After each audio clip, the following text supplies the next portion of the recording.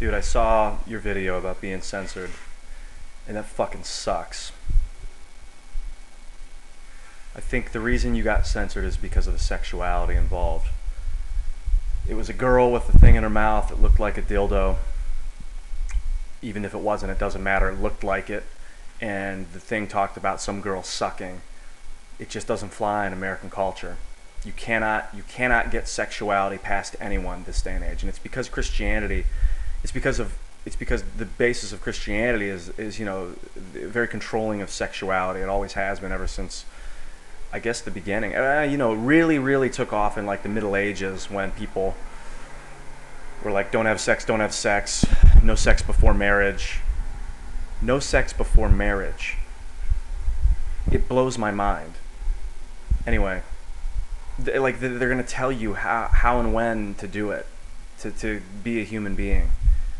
But the fact of the matter is that's society right now. And I think the only way to change society, to really affect society, is to find the balance between living by what society wants you to do and being yourself. You find the balance between the two, because the only way to change society is to integrate and become part of society. You change it from the inside out. But you can't do that by blatantly violating what people tell you not to do, I guess is what it comes down to. And people freak out about sexuality. And it fucking sucks. And people shouldn't freak out about sexuality. I know shouldn't's a dangerous word, but there's no reason for it. It's just like everything else. Except for the way, it's amazing and it feels great. And the church, almost every church, controls people through it. All right, man. I'm going on and on about it. I'm pissed off, and I'm more pissed off that I never saw the video that got taken off.